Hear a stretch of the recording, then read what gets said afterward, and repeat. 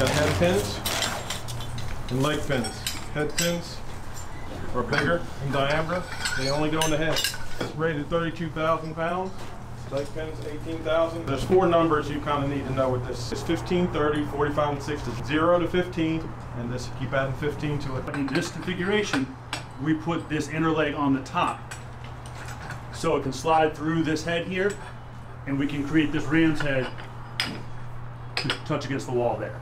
Any other time we build this tripod, we're trying to put those inners low, so there's no chance of it getting out of our reach to adjust. This is the only time we do that.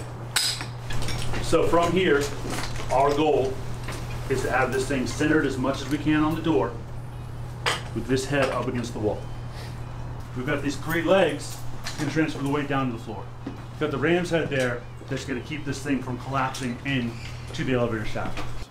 When we put descent control devices in here, that's an anchor. That's our anchor.